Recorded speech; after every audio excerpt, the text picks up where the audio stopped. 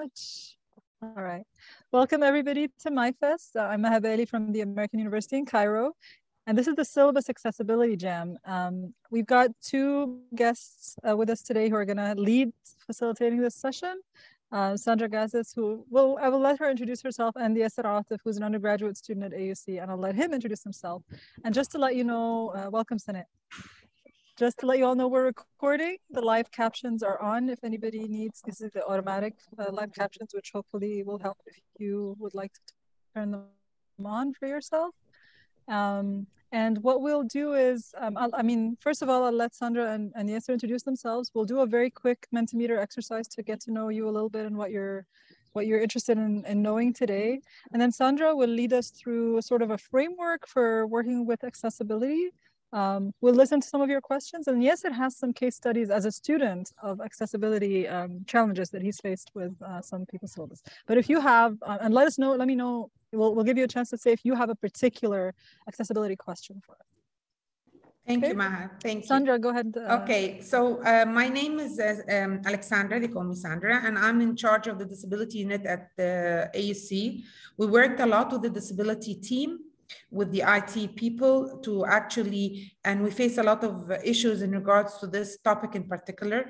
That's why I'm very happy to be with you. I'm glad that this is one of the topics that are been put on the table. I'm glad that Yasser also is with us, because this will give you a strong view in regards to how students actually face challenges, how to see challenges in regards to accessibility and so forth. Yasser? All right. Well, thank you so much, Dr. Sandra. I'm Yasser Atif. I'm from the American University in Cairo as well. I study currently. I study at the Department of English Literature as a major with some concentration or minors, linguistics and education.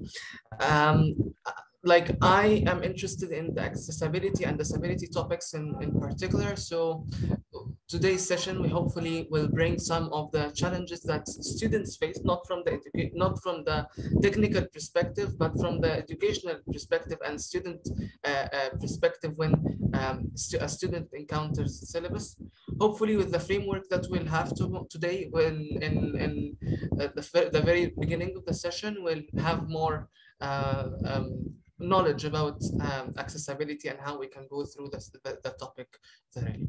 So I'll hand over to Dr. Maha to continue with the Mentimeter exercise.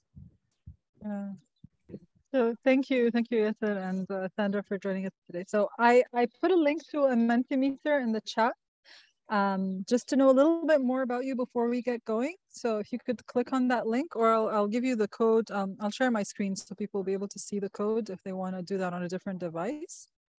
And the question is about your level of familiarity or experience with accessibility. I think it's always important to recognize that some of us may have a lot more experience with this than others. So we have about 11 people, including Yasser, Sandra, and myself. So I'm not answering it. So when we get around 8 responses, I think. So far, there isn't anyone who's never worked on accessibility before from the people who answered. 4 people have started working on accessibility in the past 1 or 2 years, but need to learn more. 1 person with 3+ years of experience. Nobody whose part of their job is to support others except Sandra, I'm guessing, and having a disability or learning difficulty yourself, 1 person. And so there is 1 person who's never worked on accessibility. Yeah, that's me. Okay, welcome. Welcome. You're in the correct place. All right, but it's good that some people do have a little bit of experience, and then those who do can give ideas also other than the ideas that we get from an expert. So the other question is, when you think about accessibility, are there particular groups that you feel like you want to work on the accessibility of your teaching for? So for example, Yasser is signed up for my class next semester, inshallah. So right now I'm really focused on how do I make my class more accessible for visually impaired. In general, I tend to get a lot of students who have something that I think is ADHD, but our accessibility, our disability unit don't tell us exactly what they have, but I think that sometimes the students come and tell me. So ADHD, for example, is another thing that So let us know on Mentimeter, like if there are particular groups you're interested in.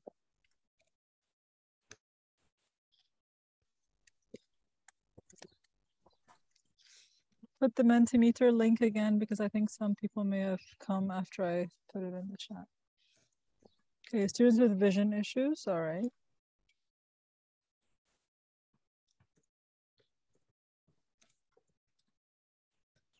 Neurodivergence, okay. And neurodivergence, of course, Sandra, that would include so many different categories, right? Yeah, definitely. So autism, ADHD, I don't know, dyslexia is considered a vision or no. Neurodivergence? No. Which one is it considered? It's not a vision, it's a learning disability. Okay. Yeah, because one of my friends was telling me yesterday that his son thinks in a different way. He's not just dyslexic as in he has trouble reading, but he actually learns completely differently, which I didn't realize was a thing. All right, so lots about visually impaired and shy and demotivated. Yeah. I have dyslexia, and it would be considered falls in the neurodivergent also. Yeah, but it's not under the vision. Yeah, I was asking about is it vision or neurodivergence, and I think Sandra was saying the same thing you were saying, Virginia. But thanks for. Would cognitive distortion counts as well? Cognitive what? Distortion, cognitive distortion, where mood cognitive distortions is a symptom. Okay, so and it goes with different or a lot of types of disorders. So it could be and it could not be. Okay. Because I can have, for example, schizophrenia, and I have cognitive distortions, and that goes with a lot of things. And I can have a type of learning disability, and it can have some implications in cognitive distortions. So it depends what you mean by cognitive distortion. You know, things like very low self-esteem for no logical reason. Like the student, for example, is performing very well when they decide to participate, but usually they feel bad about themselves, and this like hinders their ability to show, you know, how good they are. You know, something like this. Yeah. Like severe levels of depression sometimes. But that's what I'm telling you. It's a symptom. So it is not under I mean, not every person who has a depression, for example, has cognitive distortions about the self. Okay, so it's not everybody who has, for example, anxiety can go into, so it depends. It has a lot of varieties. Yeah. Okay, I'm noticing something that I really liked.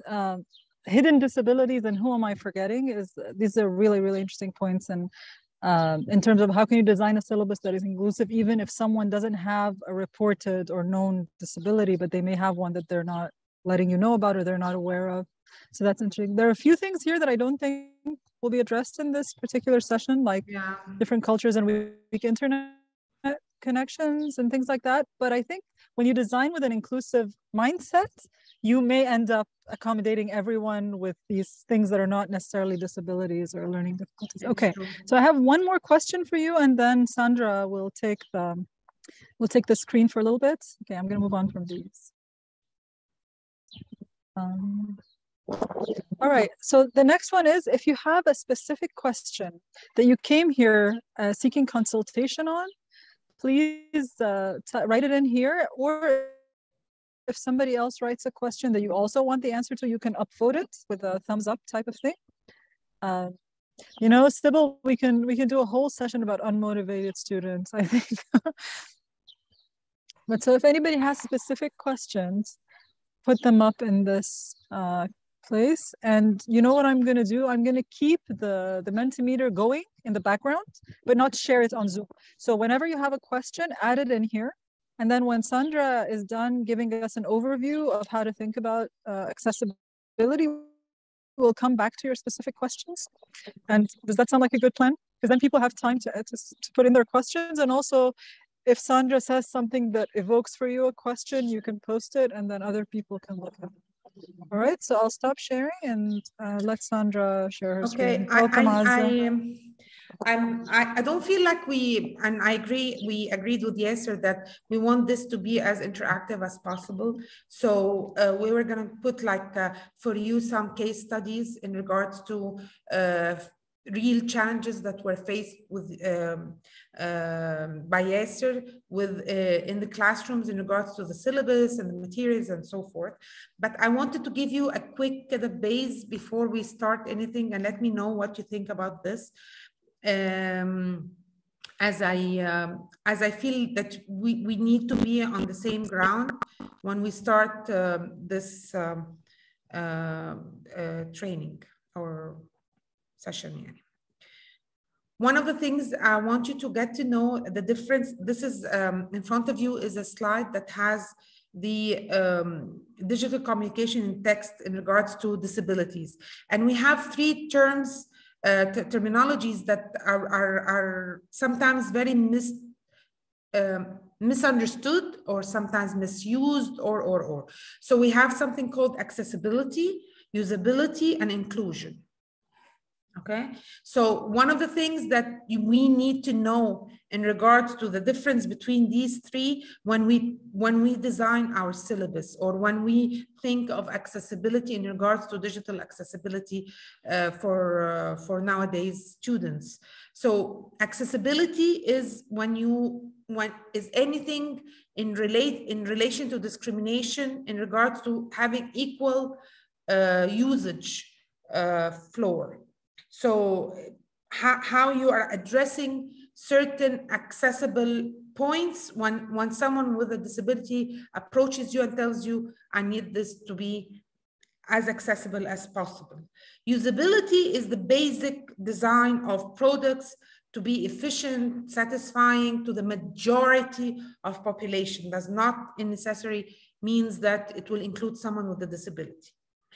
Inclusion, on the other side, is ensuring that everybody is included, including as much as possible, and not actually falling between the cracks for any digital accessibility issues in it. Okay, so one of the things that you need to know that goes with the barriers for inclusion is actually some people think that it comes from the faculty member only, and you have to know it does not include only the faculty member. It includes everybody within the same society or environment that actually is giving or are exposed to educational setting. So a weak policy, a weak framework, a weak procedure can actually have a barrier to inclusion for accessibility. So this, I'm not going to go into details. This was a big training that we did with other departments. So I just wanted to make sure that this is there is a difference between having something accessible, and there is a difference between having something with base usage of it, and there is a big difference in having inclusion for everything in regards to accessibility and disabilities. Okay. The frame we have in front of us, the page we have in front of us now is something called accessibility framework. And this is where Yasser and I were going to put for you some case studies to make you think of. It has design, test, fix, and monitor. And I believe this is one of the basic things, or a basic framework that if you follow as a faculty member, or not only faculty member, anyone who wishes to have an accessible material, you will be able definitely to reach a point of satisfaction in your work. So when you design and develop whatever you want, you have to make sure that it is up to the standards. You have to test what you have designed, and don't presume that things are good for the person in front of you or the person who needs accommodations for a disability. And of course, you need to be flexible in regards to fixing the issues and the barriers identified during the testing period.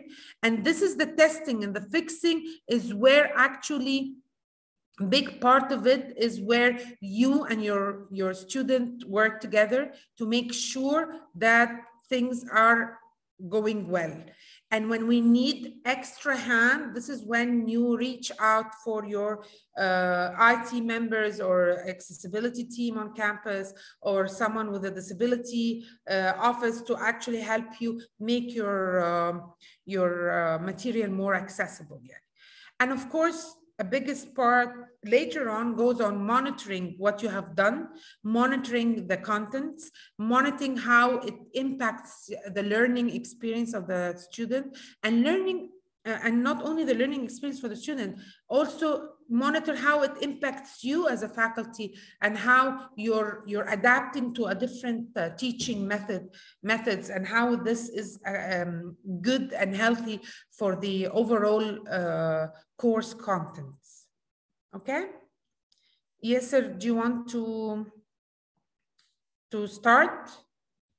All right. I think we have 5 questions from people in the audience first. Okay. So do you think it's okay to address Yasser, do you think it's okay if we address the audience questions? Maybe take 15 minutes for Sandra and you to answer the audience questions, sure. and then we can do the breakout rooms. Go ahead. Sure thing. I just wanted to elaborate on a point just related to this framework, just to simplify it. Like in the fixing or the reviewing phase, when you create your syllabus, it's not really a big deal that you don't know whether this tool is accessible or not. If you are designing a tool for curation or annotation or whatever, and that's one of the real case studies that we're going to later on to talk about.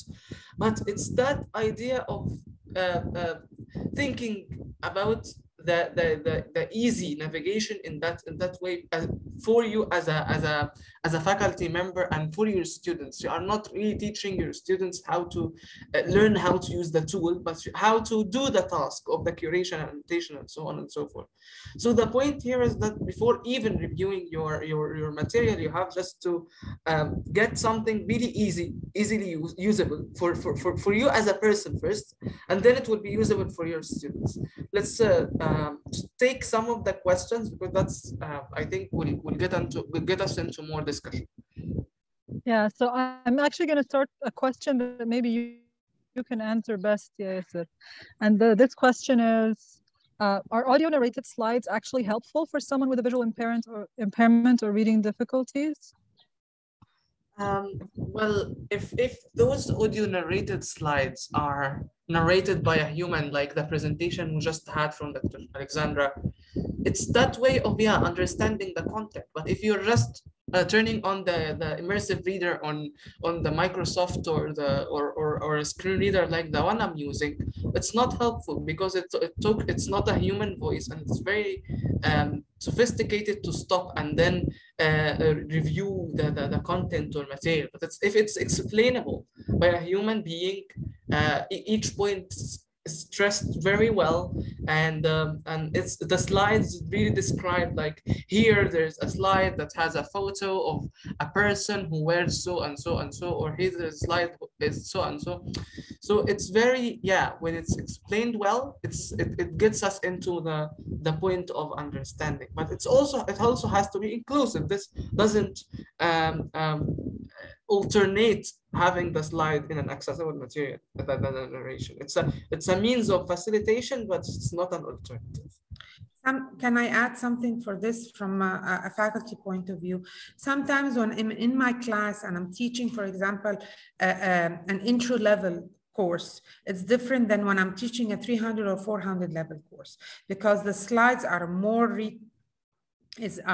rich in content, have a lot of demos, have a lot of things. So sometimes faculties feel that they can be overwhelmed in regards to reading every single detail of the PowerPoints. So that's why I will always give my PowerPoint slides prior to my classroom with an over voice narrator. Okay, so the student will be ready, prepared when they come in, and I start explaining what's on the screen. It will be like a double affirmation that things have been well read for or prepared for the student.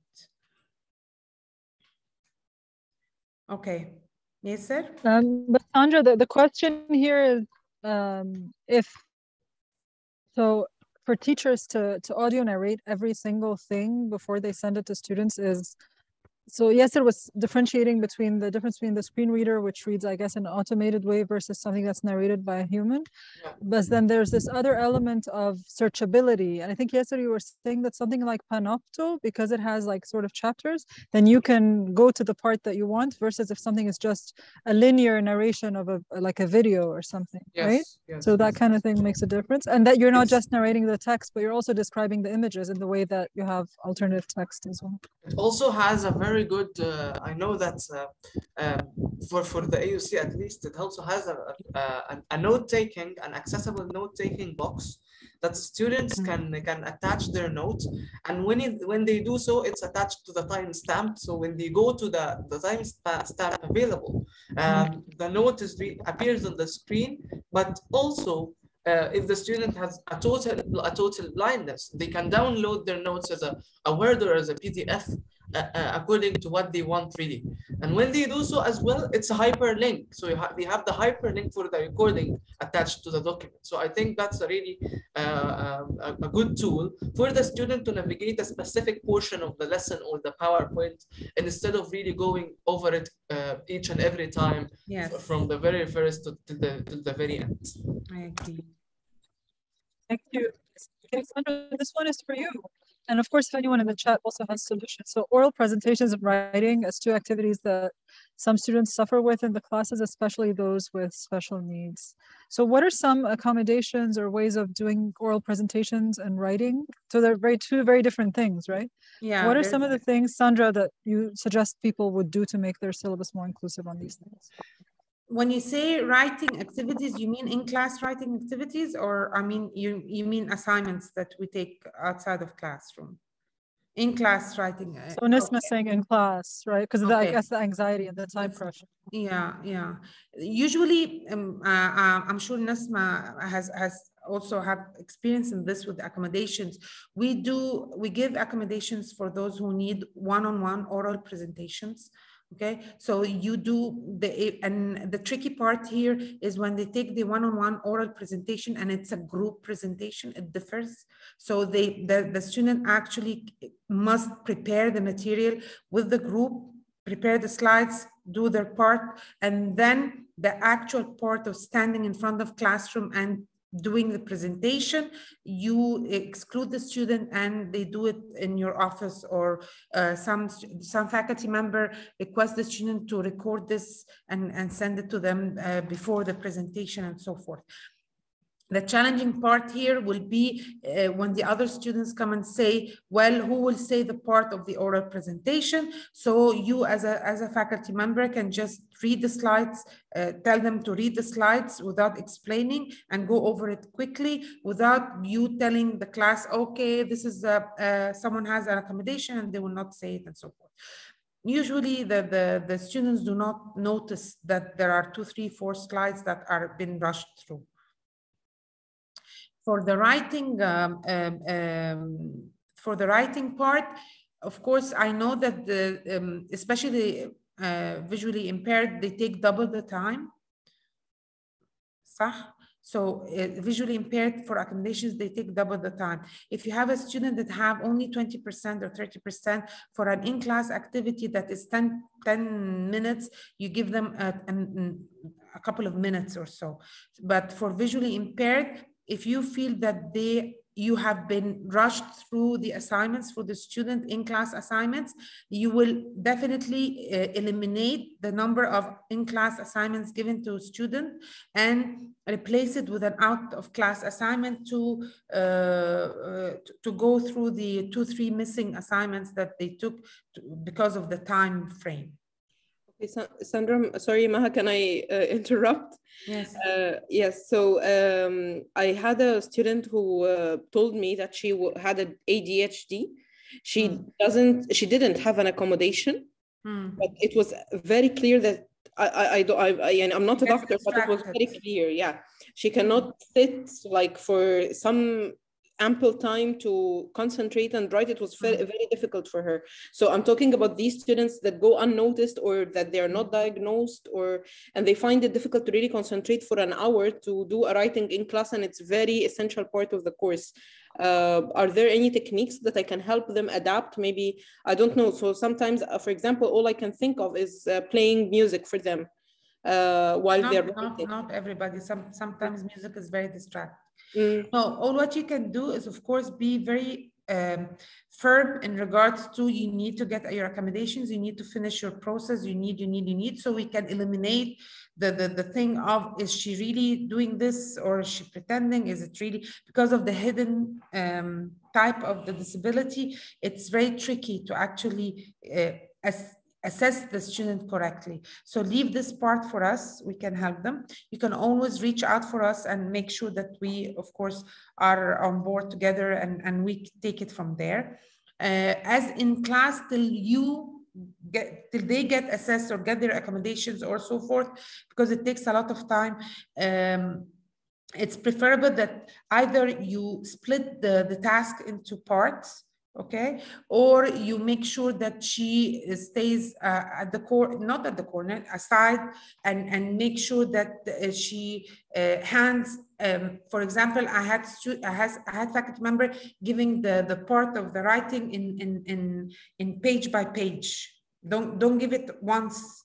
Okay, so you do the intro first and then give it back to me, and then your buddy, and then I don't know what, you know, they cut it into parts so things are not overwhelmed. Repetitive breaks can be super helpful in this. Every half an hour you give 2-3 minutes break. And that's why we say we give also preferential reading, seating, because we want them to be beside the door so they will not interrupt if they're back or they're at the side, and keep going back and forth and so forth. Okay, thank you, Sandra. So there's another question that's important but difficult. So this is, I think there are two people who are asking this question. They think their syllabus is fairly accessible already, but they keep wondering who they're forgetting. Very good. This is very common. The feeling of, am I good enough? Am I doing the correct thing? Am I really playing it right? Am I inclusive enough? And you will never be able to answer this question. So you will do whatever you want to do in regards to accessibility. We have, of course, the Blackboard Ally that can give you tips about the percentage of the accessibility of your course on Blackboard. You can always reach out for us or for the accessibility team or whatever. But at the end of the day, you never know who's your student body. You never know who's coming for you in this semester. But the thing that you can do is, at the beginning of the class, say that I'm open to help everybody and support everybody. We do have a good team that can help me in this class make materials more accessible. Let me know during the class time if there are any issues or challenges that you're facing. Please send them to me or come and talk to me, and we will figure out a way to handle them. So it's an ongoing process. Yes, I would like to add something that it is really like necessary to highlight, which is that nothing is 100% accessible because of the different needs. Someone may be a visually impaired, but you have two visually impaired students or two blind students in your classroom. But both of them are not really one template, one standard, one. You will not really deal with them in one manner. Just each one of them has different needs and different spectrum of method of teaching. So the point, yeah, as mentioned, as Dr. Alexandra mentioned, that it's always, yeah, we follow the standards, the basic standards, and then we leave out the rest for the student to specify what they really need in regards to the material delivered. Like, for example, we deliver words. That's the standard for material. But if a student needs it in a maybe large print, so we design it for them. because yeah, we followed the standard, but the different need is responded to as of the student request whenever the semester starts or the academic year, and always yeah the repetitive mentioning of that you are willing to help, because some students with disabilities fear to disclose it, fear to say that hey, I have a problem, I have I'm really struggling, I'm suffering, and so forth. So hence the repetitive times you would say, the more you need help, the more you come to meet me in office hours or whatever, the more you will find your student responsive. And I know that some students are unmotivated and so on, but like this will help them like try to adapt with the course material and course content. Never fall into the trap of same disability, same needs. Never. This is a big trap, really a big trap that everybody falls into. Yeah. So to say I've taught a blind student before doesn't mean the next blind student in your class is going to have. Not at all, because you do also have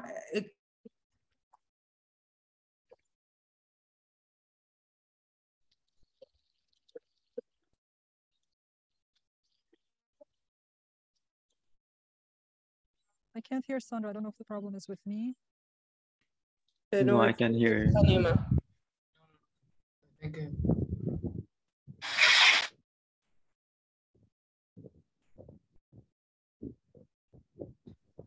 Okay, so actually someone else who's a disability expert has just joined us, Mustafa Ateya. Sandra, we can't hear you. I'm gonna text her on the phone. But the next question, one of the other questions that we have, and maybe Yasser and Mustafa can help answer it while I try to figure out where Sandra is there a checklist for going through one syllabus to ensure you're back? Yeah. Welcome back. Is there a checklist? This is another question. Is there a checklist for going through one syllabus to ensure ultimate access and inclusion? So we'll answer this question, then we'll go to breakout rooms to do the case studies that Yasser suggested. If you're using, there is the minimal checklist, yes, there is, okay, but as we said, and Yasser said, and it's not like the everything included, but we do have a checklist that we can share, and you can also use the, as I said, Blackboard Ally. It's a beautiful tool on Blackboard. It helped me a lot. Actually, it gave me a color for the accessibility of my material and it was beautiful. All my slides, everything that goes with the, yeah. And the thing is that it gives you under each part that is not accessible what to do and the steps how to do it. So even if you don't have the time yourself, you can give it very easily to the TA to actually follow the steps and make it accessible, and they re-evaluate your course again, and you see the coloring, the colors coming better and better till it's all green. Yeah. Okay, no, thank you, it's only for Blackboard. Yeah, it's only for Blackboard, so I don't know what other platforms would have. And also, it only checks what's in Blackboard, but any links outside, it won't check your Google Docs. No, it has to be inside Blackboard, yeah. Yeah, so apparently Canvas has something similar as well.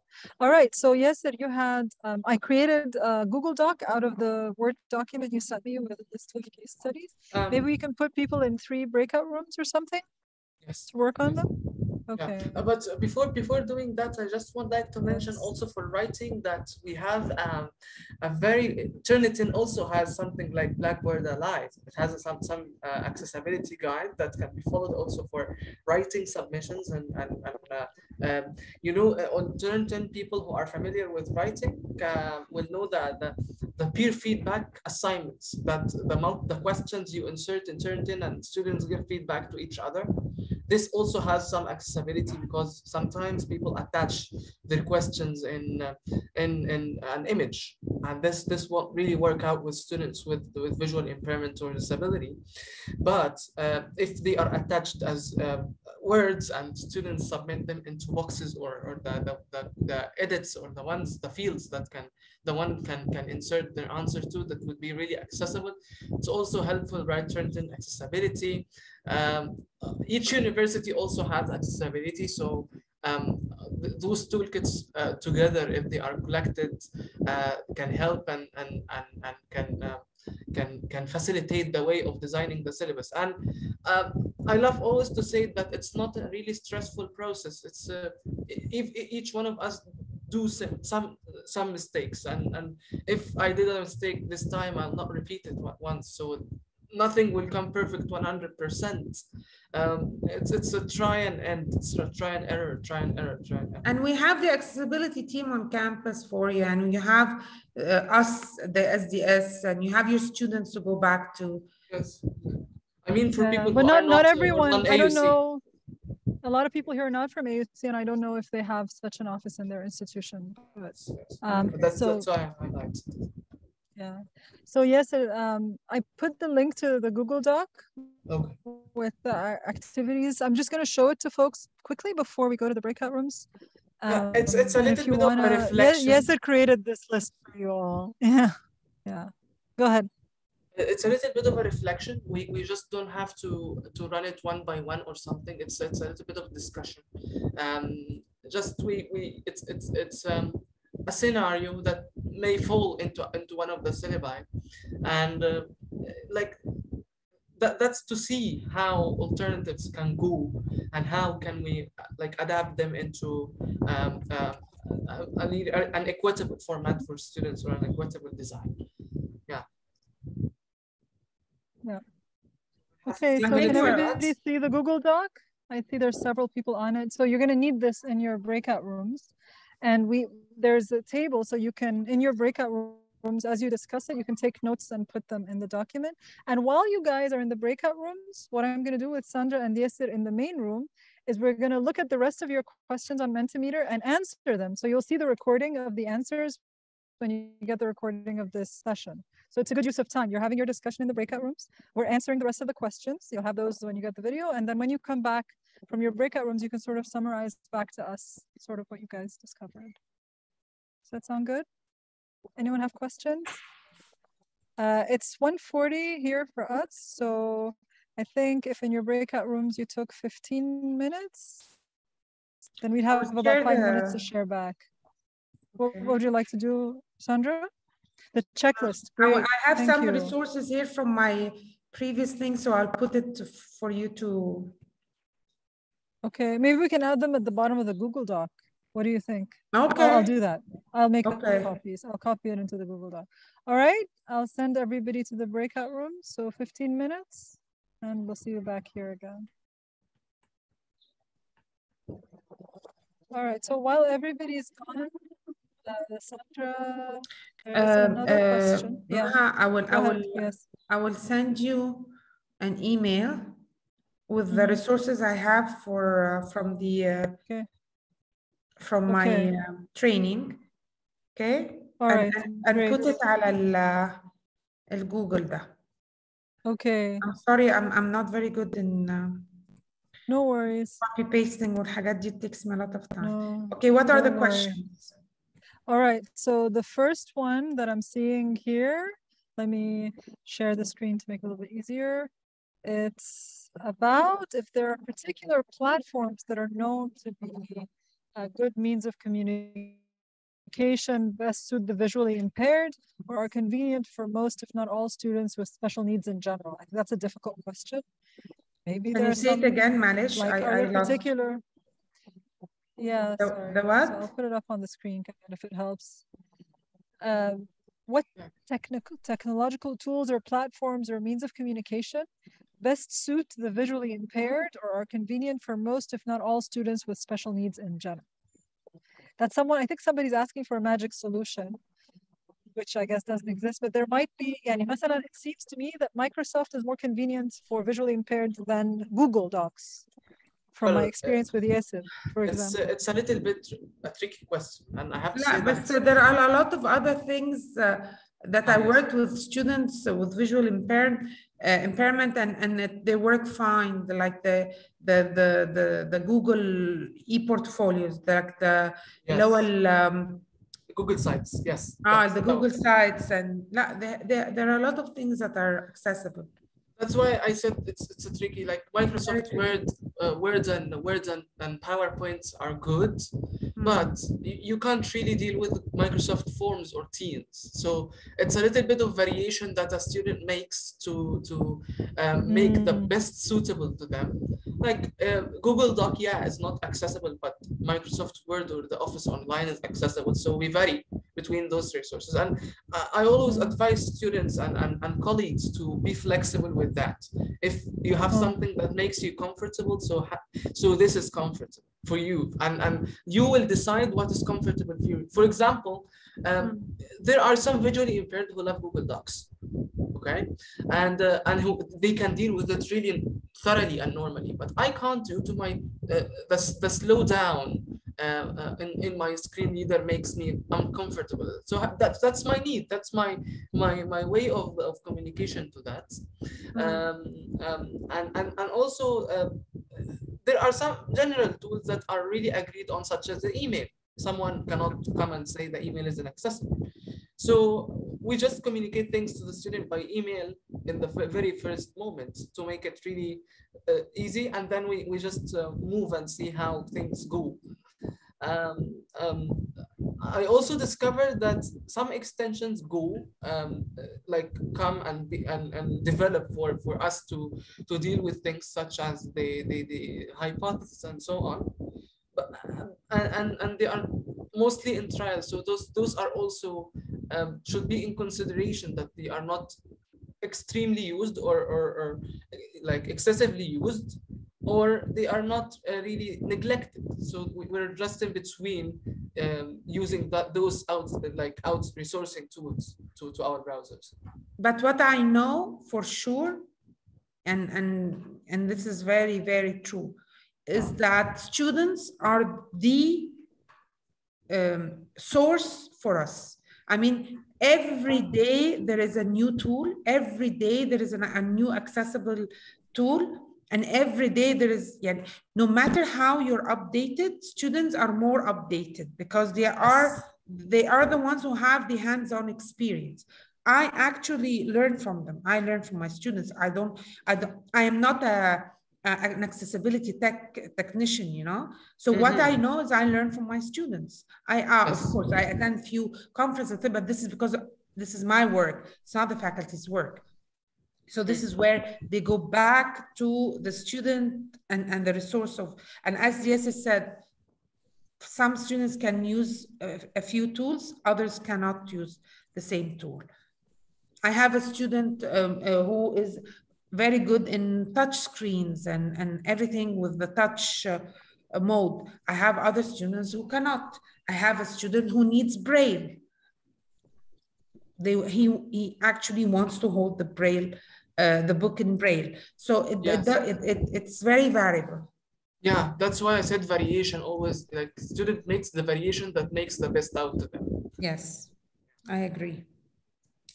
So there's, speaking of that, is it like, I'm just gonna ask this question that folks had asked, and then I want to ask you a question for my own syllabus. But this one is, does not being able to focus on online lessons, is that regarded as a disability? Yes, some types of disabilities, I actually put it in even in the accommodations, are not to be exposed to screen time, a lot of screen time. They cannot. I see what you mean. So they need to either. And this could be someone who doesn't have any other disability. What do you mean? Like this is someone who doesn't have something like ADHD that's already been known. It's something that the online learning environment created this issue for disability. It could be because of autism. It could be because of a certain brain tumor. It could be it could be any type of other. I think, okay, I don't know what that person meant, but it sounds like that is the only thing that the person has. Is that a possibility, that you don't have any other neurodivergent disability, but that's the only thing that they cannot face computers? they can't focus in online classes. No, you can't focus on online class. Shouldn't be a It could be disability very based on well what you think they because have. of ADHD. There could be some other underlying learning difficulty. Yes. On its own, I don't think some. Yeah, that's what it sounds like. It's again, it's so the question. It's what? It's a symptom. Exactly. It's not necessarily a disability in and of itself. Yeah. So and it could be just because you're having a boring class, to be honest. But the question that I have is if we design our syllabi with options for students, is that already one way towards like giving students options in how they present their learning or in what they read or watch to prepare for class? Do those things go towards more inclusive or more accessible classes? And if so, what are the general guidelines for that? Like, are there particular types of options that are helpful? Actually, I like that because you give some feeling of empowerment to the student in regards to their learning options. I like that very much, and giving the student an option of either doing a project or writing a paper or doing this in this way or doing that in that way is actually helping a lot the way the student approaches the material and understands the material of your class. But the trickiness here will be that you have to make sure that the options are equivalent in regards to the difficulty of it. Yeah, and the learning outcome, of course. Yeah, go ahead. And attach with the learning outcome. Yeah. One of the courses that I had last semester to do that was actually they did it very well. It was an assignment of a film documentary, and the students had to make a documentary, a video, like a 10-minute documentary about something they chose, and the other option was a podcast. So the difficulty here was really equivalent. The outcome also was equivalent as well. So they would create an interview just as a documentary. So it's a perfect, I'm highlighting that because it's a perfect example of how you can vary your options to make it suit lots of people. It wasn't really for people with visual impairment and disability only. I remember that the syllabus even included hijabi people, because if a hijabi girl would like to appear with her hijab in the video, so that would be a good option for that. No, that's a good point. That's kind of a curbside effect where you do something and it helps someone who wasn't on your mind. Yes. Yeah. Okay. So there's a couple that was one of the questions from one of the faculty. How will I know that I'm including everybody? You don't have to know this. Just do it, and it will definitely fall into its place. Yeah. But I also think, you know what, Sandra and Yasser, I think there's also an element of building trust in the class and letting students know that they can ask for other options. Sure.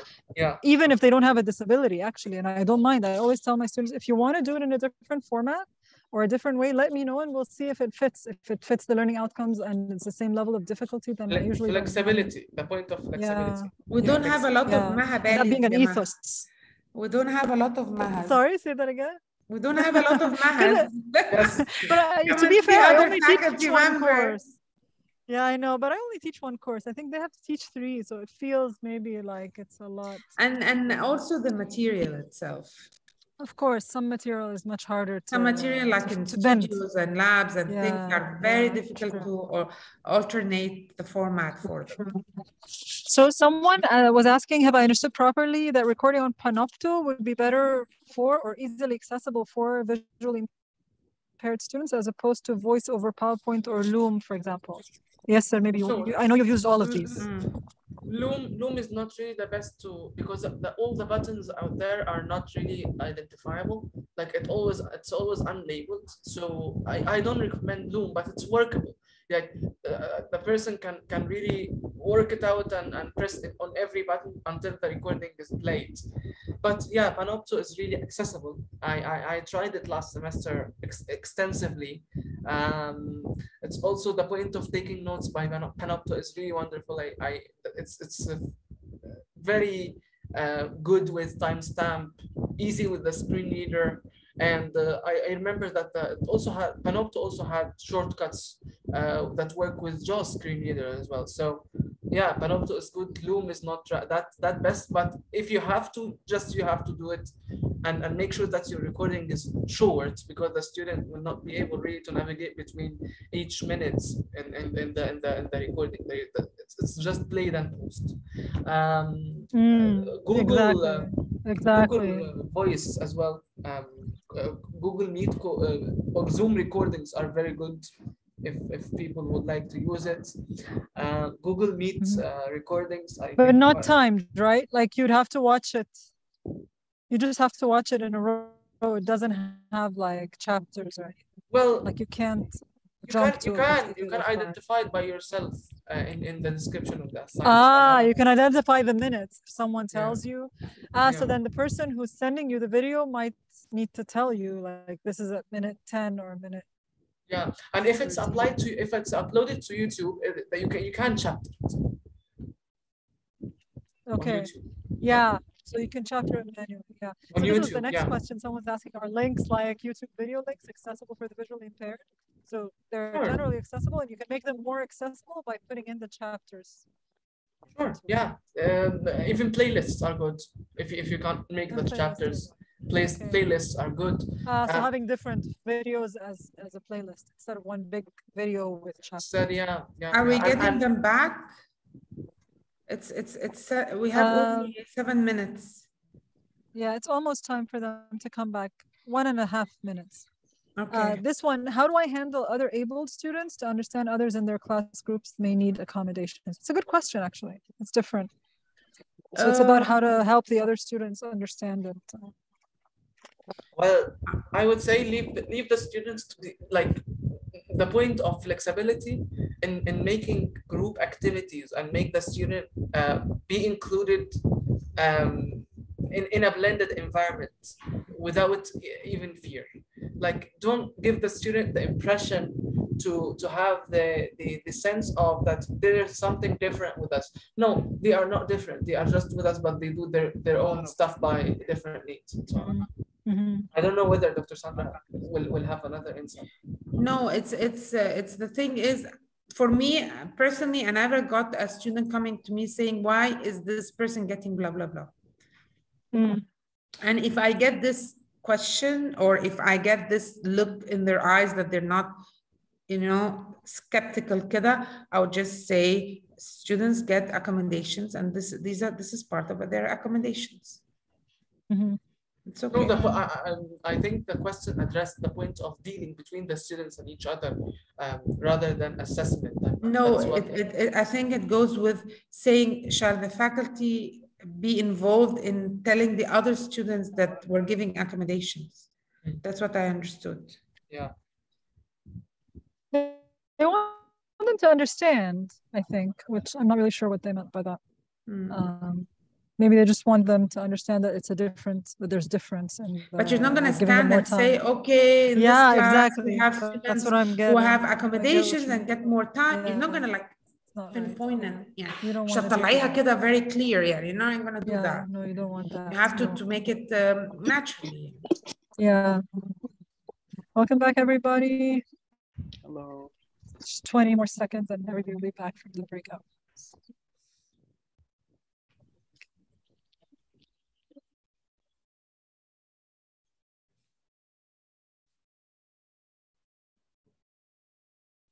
So Noha and Osama, are you happy to share at least one thing you talked about in your room, since you guys came back first, and then everybody else can share? Yes. Okay, give us one of the scenarios that you were dealing with. I know we have. So yeah, the scenario was a final project comprising an infograph. So how can we adjust it to blind students, for blind students? And my suggestion was to add like an audio summary for those students, using something like Mote. There's a tech tool called Mote that you can it's like it creates a link to an audio box where the students can just click that link and hear whatever message you recorded for the students. So this is something that I usually use with some visually impaired students in my class. So the visually impaired students can be able to read the infograph, but then they would will they be hear able a to summary create of it? No. Oh, so the project here, okay, I see. So the project here means that they will create the infograph, or they will read it and discuss it. So I'm curious because this actually happened to Yasser. So what did the professor do to accommodate this, or was it a group project? Well, it was a group project, and that I put it for the sake of that reason. In the case of creation, yeah, I agree with the voice recording that a student may explain if they were to do it, what they're gonna do. And this is really a good point, that they visualize the infograph by their verbally, instead of going in the process. And that's what happened with me in the office. I went to the professor and said, so if I am created, I'll include this visual and this and this and this and this, and it will include this. And we went into a reflective discussion rather than being a very like sophisticated tentative assignment. All right, thank you. Those are great ideas. Thank you so much. Alia and Nicola and Mustafa, would you guys like to share something that came out in your room? Just one of the things. Sure. Dear teammates, do you have any preferences, or do I go ahead and choose one random one? Nicola and Mustafa. I think we can just choose a random one and maybe just let everyone read what we came up with in the doc. Okay, so let's say, for example, we choose.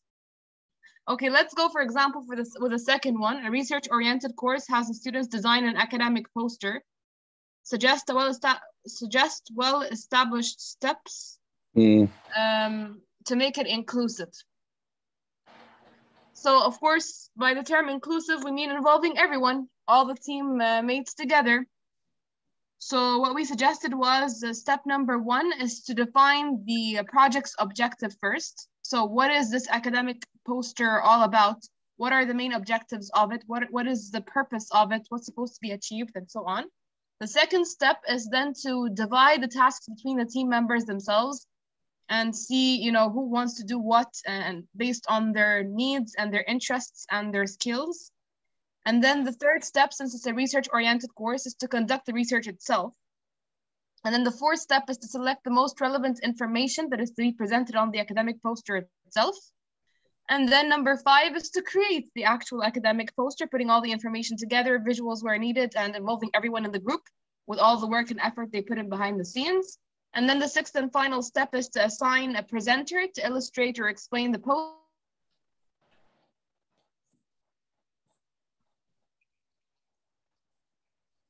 Her voice appeared. It's just me. Yeah. And in that illustration, we also said that this person who is standing beside the poster would definitely play his / her role to either do audio descriptions or sign language interpretation if he knows. So make sure that this person is aware of some tips and techniques of reasonable accommodation for like if we have people with impairment. And actually in all of group work that assigned to our group, we thought that sometimes the adaptation may either include changing the poster or designing, either changing the design or make it, for example, adding some text description to these visual illustrations, or maybe since we are working in groups, so those groups can do adaptation to each other and to the public, definitely, especially for those who are with visual impairment, because sometimes you wouldn't be able to not add visuals to the poster, but what you can do is definitely adapt it in case of people can explain it to others as well, if we have someone standing as present. I should say, I enjoyed working. I don't know whether it is correct or not to be part of the working groups, but it's really interesting for me to work with Nicola and Ali as well. Thank you. say also that Thanks, Mustafa. the steps that they mentioned really adapted all the needs, because a visually impaired, for example, may do the text rule, may choose what we included as a text, and by doing so, they will not be really excluded. They contributed to the poster. They chose the text that will be included, and they did their part. Another person who is good at designing can design. Another one can do this and this and this, and that will lead us to the final role.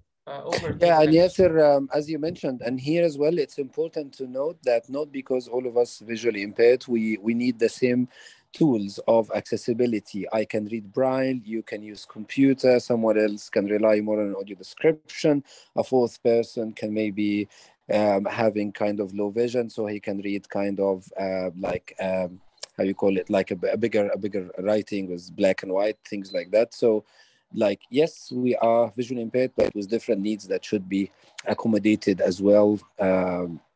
Definitely wouldn't only happen unless you ask people about their preferences. Thanks. And I just wanted to say we have a session with Dr. Mustafa Atiyah this Thursday. It's called Nothing About Us Without Us. I'm going to put the registration link to it in the chat. And I also put a link to give us feedback on the session because it's 2:02 and I think some people may need to leave. We haven't heard from the last group. Sandra, Yasser, and the last group. Do you guys have like 3 more minutes to maybe share out from the last breakout room 1? And I'm going to put the link to the registration for Dr. Mustafa's session. I don't know if Sandra and Mustafa have met before, but. So Saneh, Virginia, and Nisma, do you guys want to share out from your group or do you have to go? I can. Okay, go ahead, Virginia. Are you okay? So in the first one, what we and I guess we'll go over the first one because that's the one we spent the most time on, was within the syllabus, ensuring that the portfolio, that students understood what needs to go in the portfolio to make it accessible, and that we would also include sessions for those who needed extra work, who may have special needs. They could do that outside of the class, but also by having it within class, then they would have a better idea of what the what was required to make something accessible, and we would go over that in class, what including things like alternative text, if you have visuals, and just with the ensuring that the requirements for the portfolio included instructions on how to do the portfolio. That's sort of the short version of it, since we have. That's totally understandable, and what I had in that scenario is that I shared the portfolio with the instructor, so the instructor was a contributor in the portfolio. So if something is did wrong, we would have an office hour session that just to adjust what is being done wrong and to ensure that everything is embedded correctly and all visuals are put in the correct places, and all of them are alternative text described, and so forth. Exactly, but also in terms of the class as a whole, so that the if there are people who have disabilities who haven't come forward, that everyone can access it, all of the classmates can access it also if you're sharing the portfolio, or if it was going to an outside reviewer, that all students would have it in their portfolio, that it's accessible for anyone who may have disabilities. So it's more of a generalized, rather than having it specific to one type of disability that might be one person in the class. Mm-hmm. Makes sense. Okay, thank you all so much. Sandra, do you want to wrap up? No, everything is fine. Thank you so much for coming today. I think it was very useful to just open up and talk about things in regards to accessibility. Okay, and I will send the recording to everyone. So you'll hear Sandra and Yasser's responses to the other questions that you asked that we weren't able to answer when everyone was here. Hopefully that will be helpful as well. Thank you, Sandra. Thank you, Yasser, so much. And thank you all for joining us. I hope some of you will join us on Thursday as well. Thank you. Thank you. Bye. And have a lovely day. Bye. We'll stop the recording.